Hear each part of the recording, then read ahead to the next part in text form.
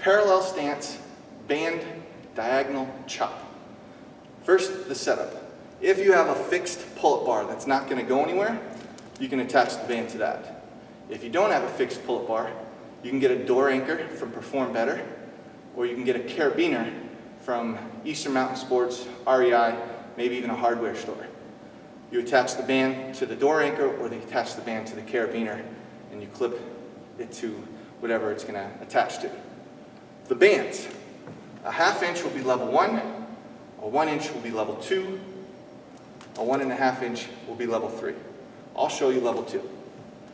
Outside hand holds the loop, inside hand goes right next to the outside hand, palm down.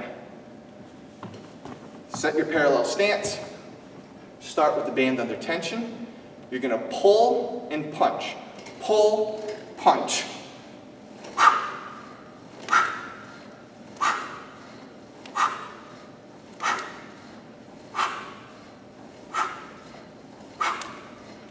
So the right hand pulls, the left hand pulls, the right hand chops, the left hand punches. If you know what a dumbbell kickback or a tricep kickback, the right arm is doing a kickback.